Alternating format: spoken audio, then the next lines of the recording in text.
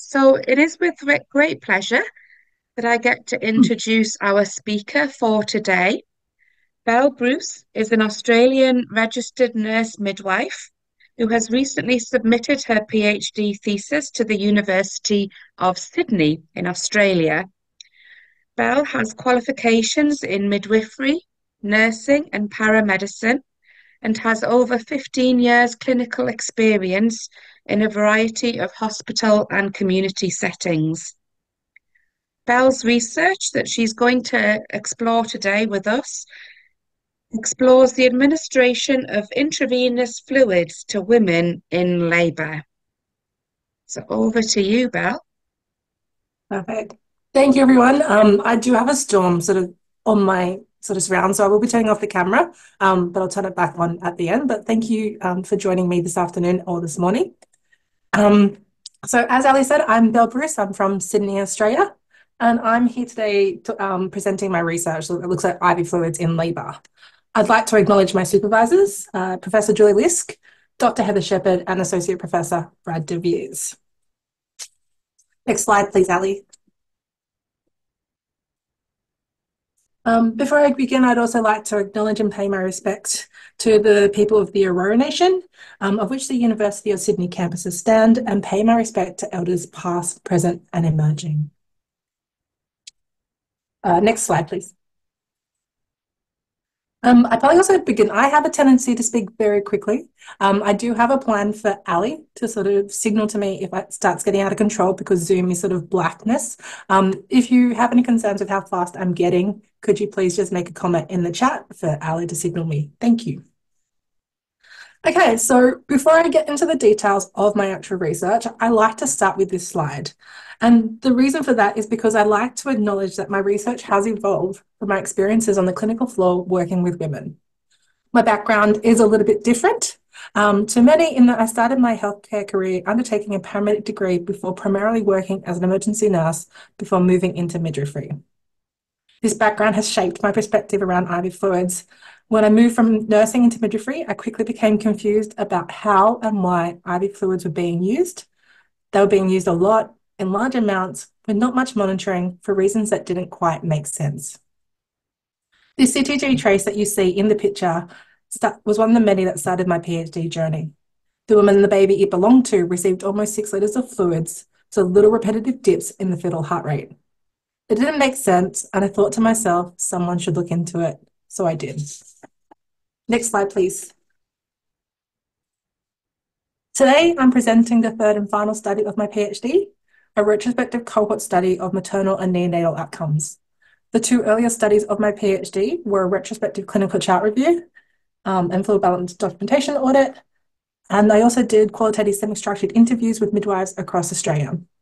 I have had the opportunity to present the preliminary findings from these 2 studies earlier, back in VIDM in 2021, so it's great to be back to present this final study. Next slide, please. To give you a little background about IV fluids use, IV fluids are currently used in labour and childbirth for a variety of reasons, and that includes administration of oxytocin for induction augmentation of labour, as a preload for regional anaesthesia, so before epidural or spinals, to manage signs of fetal compromise like fetal tachycardia or fetal bradycardia, maternal hydration, particularly in cases if the woman is persistently vomiting or fed by mouth, and for IV fluid resuscitation. So if you're thinking more like boluses for maternal hypertension and postpartum hemorrhage. However, there is widespread clinical practice variation in how IV fluids are being used, both in Australia and across the world, and this includes variations for why and how they are used, including IV fluid type, volume, and rate of administration. But what is clinical practice variation, and does it matter? Next slide, please. So clinical practice variation as a definition is a difference in healthcare processes or outcomes compared to peers or to a standard such as an evidence-based guideline recommendation. A degree of variation is expected, and it represents that care is being sort of flexible or adjusted to what people need and their choices. And this is known as warranted variation. But on the flip side, we also have unwarranted variation, and that can signal a practice that is not underpinned by robust evidence, can contribute to an increased risk of harm, and can contribute to an additional cost burden for the healthcare system. Next slide, please. My research has shown that there is some warning signs for unwarranted variation when it comes to IV fluids in labour, and this includes uncertainty about current practice, questions about current practice, concerns about current practice, and we also have a recognised gap in evidence. Next slide.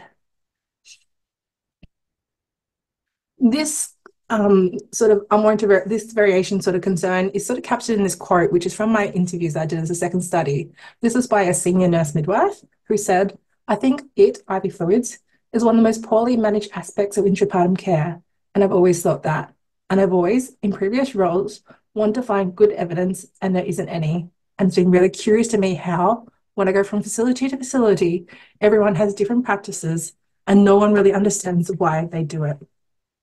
However, it is difficult to determine whether it is actually unwarranted variation that we are seeing because we don't actually have clear standards of practice, and further research is needed. Next slide, please. So one of the aspects of research that is needed is that we do need to understand more whether IV fluids can actually impact the labour and birth process and maternal and neonatal outcomes. And this formed the basis of the aim of my study, to investigate whether there is a relationship between the administration of IV fluids to women in labour and maternal and neonatal outcomes. Next slide, please. Now, to give you a quick peek of some of the behind the scenes of my research, one of the things I considered was whether IV fluids actually could contribute to myometrial contractility. This is the best way I've been able to work out how to illustrate it. I'd just like to point out that it is my own ponderings. It's developed from clinical practice, reading different literature, and it's not scientific fact. But one of the reasons I'd like to point it out is like if there's anyone out there that can help me with this, please give me a call or an email. Next slide, please. So from this pondering about whether IV fluids could contribute to myometrial contractility and through different clinical experiences I actually had as a midwife, I came up with this research question: could IV fluids in labour contribute to primary postpartum hemorrhage? Next slide, please. So primary postpartum hemorrhage, as many of you are aware, PPH is one of the most common complications of childbirth. The World Health Organization defines primary PPH as maternal blood loss or greater or equal to 500 within the first 24 hours of giving birth. 500 mils, yes. The most common cause of primary PPH is uterine atony, and we have been seeing an increased incidence of primary atonic PPH in high-income countries such as Australia, UK, and the United States. However, this increase isn't fully explained with known changes in risk factors or reporting. It is biologically plausible a relationship between volume of IV fluids and primary PPH exists, which is another one of my smaller drawings for you, but it's not something that I've been able to find that anyone else has examined. Next slide, please. With this in mind, my primary objective was to evaluate whether administration of high volume IV fluids in labour, so greater or equal to 2,500 mils, increases the risk of primary postpartum hemorrhage and other adverse outcomes for women with a term gestation, singleton pregnancy, in comparison to low volume IV fluids in labour. Next slide, please. So some of the things I looked at in terms of maternal outcomes included the primary postpartum hemorrhage, emergency caesarean section, and major perinatal trauma. Additionally, I looked at some neonatal outcomes, and this included neonatal weight loss greater or equal to 10% of birth weight in the first 48 to 96 hours of age. And I included this particularly because there's a bit of research coming out, for example, from Canada and that, showing that IV fluids could actually be contributing to increased neonatal weight loss. And the reason for why that's a concern is it could be leading to unnecessary use of and avoidable use of formula. So I could probably speak to 30 minutes alone about this, and I'm sure there's people out there that are interested, but I'm just going to quickly touch on it in today's presentation. Well, the other neonatal outcomes I'm going to include today is the umbilical artery cord blood acidosis, so a pH less than 7.1 and or base excess less than or equal to -12. Thanks, Ali.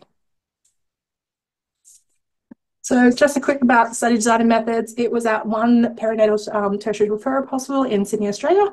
It's a retrospective cohort study. I did initially design it as a prospective study, but there was ethical consent issues that the ethics committee requested that it wasn't feasible, so I had to redesign it as retrospective. And the inclusion criteria was admitted for labour and birth care between 37 to 42 weeks gestation, so term, with a live singleton fetus in the head down position and planning a vaginal birth. Next click, Ali. Study factor, exposure to IV fluids, and we had to categorize into two groups, low fluids and high fluids. And the reason we did that was with the insufficient or inadequate sort of documentation around IV fluids. It meant that we actually had to categorize into low and high groups. Total IV fluids volume was calculated from the point of first administration during labor to the time of birth, and it included oxytocin infusion for induction or augmentation of labor. Next slide. For anyone who's interested, a little bit about the statistical analysis, we did descriptive statistics, which are on the next couple of slides, and essentially did multivariable logistic regression with multiple imputation for missing data.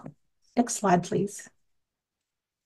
So who was in my study? So this is at a hospital that has approximately 4,500 births a year. 2,542 women met my inclusion criteria during the study period, and I was able to review 1,403 cases.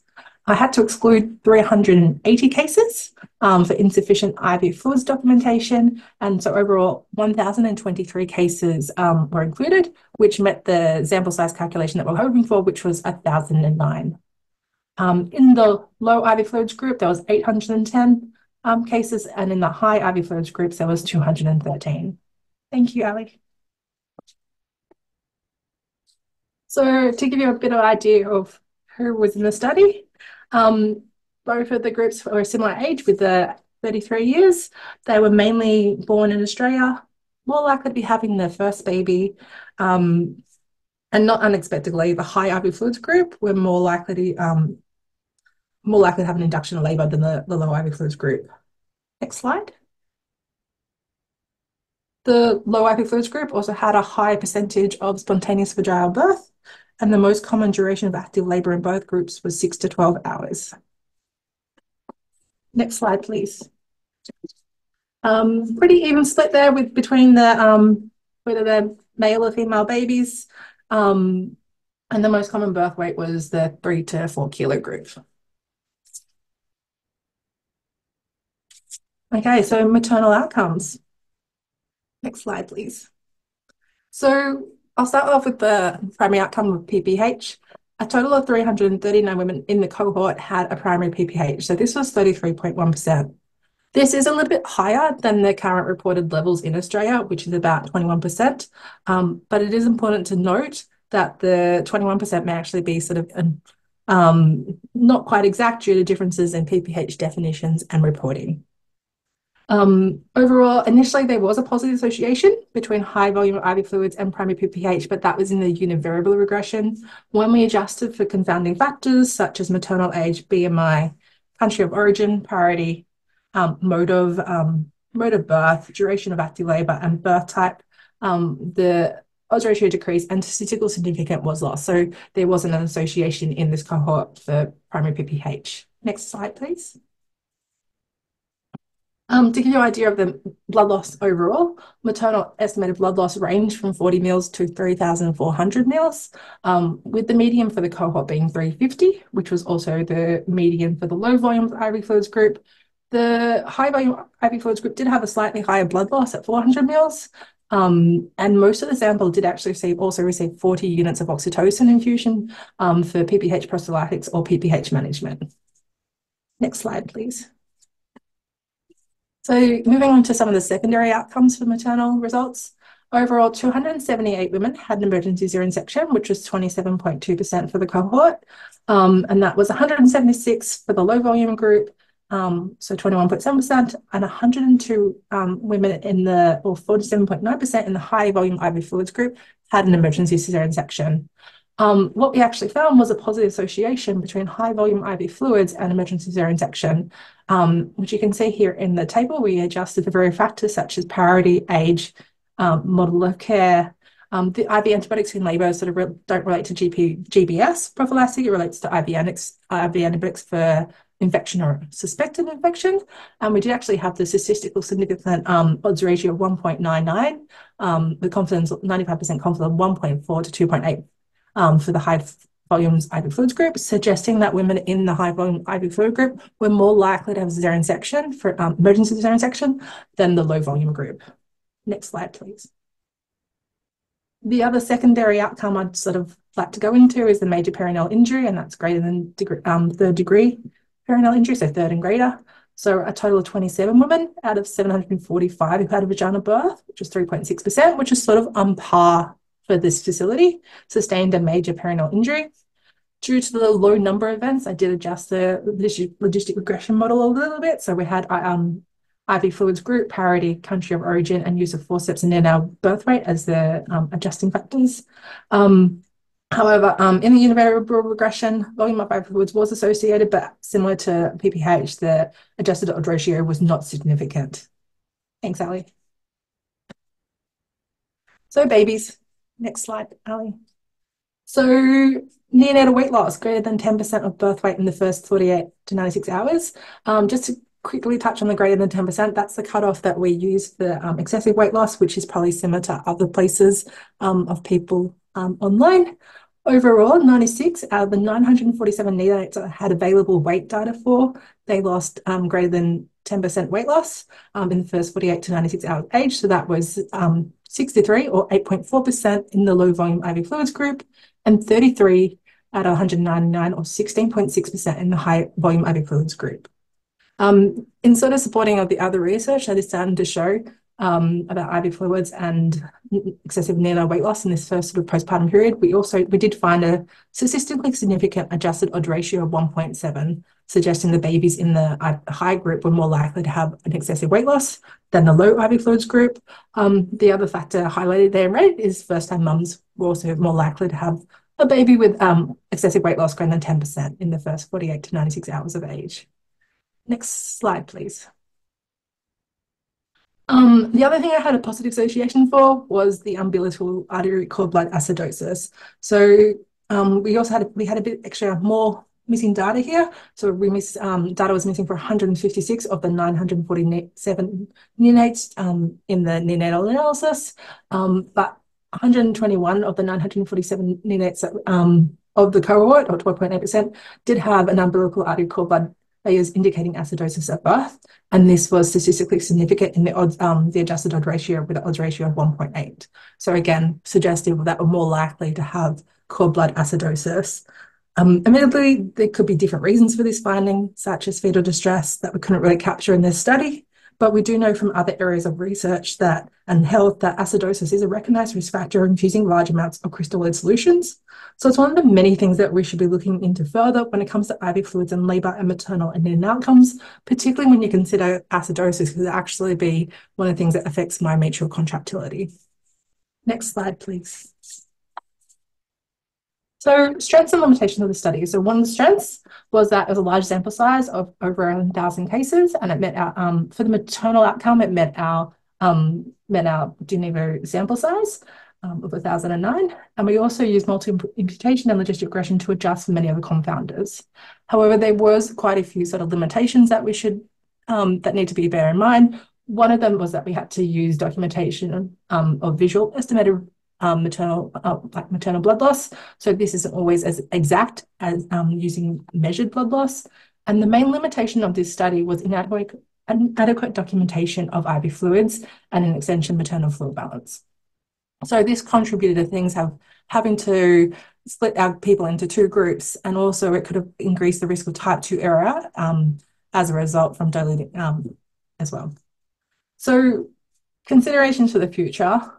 I know it's sort of a bit of a fast roundup of this research, and I'm sure you probably have some questions, but as I mentioned at the start, there is a large evidence gap that exists regarding the administration of IV fluids during labour, and inadequate documentation is a major barrier for this. I'd like to point out it's not just my research, but it's something that other researchers that have across the world have found when they've been trying to look at IV fluids. Why this is an issue is it's really hard to work out what is going on for something when something isn't documented or you can't measure it. So it's something that we have to address. And the way that we can close out our knowledge gap and our evidence gap is that we need to do some things better. We do need more research, and we need research into maternal and neonatal outcomes.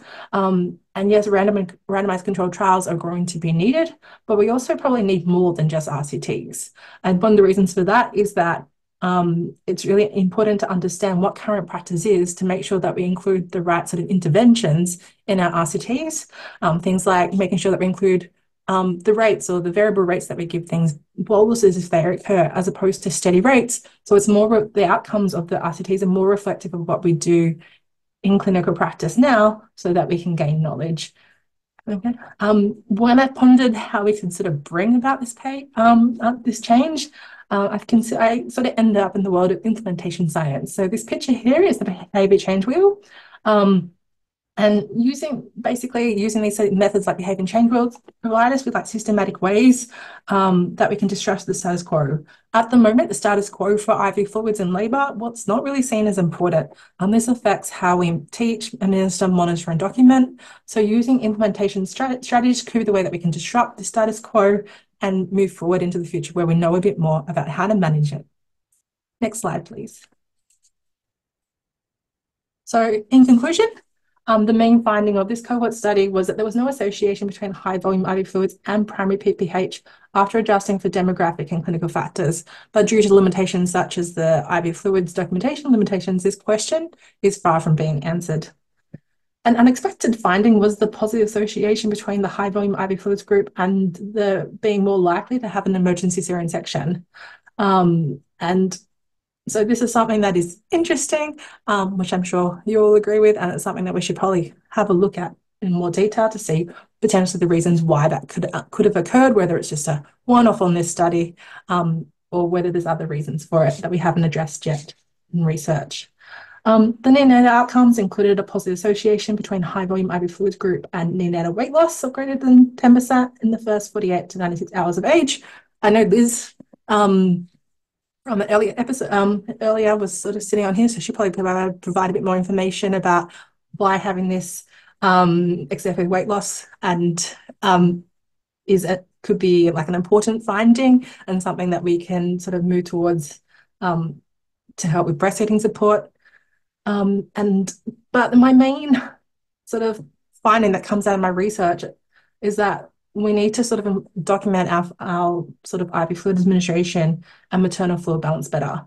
Because at the moment, we're in a situation where we can't work out what is happening because we are not documenting. So whilst I would love to come to you with after 8 years of studying this topic with a bit more answers, that's the main one I can come up with for now. Thank you.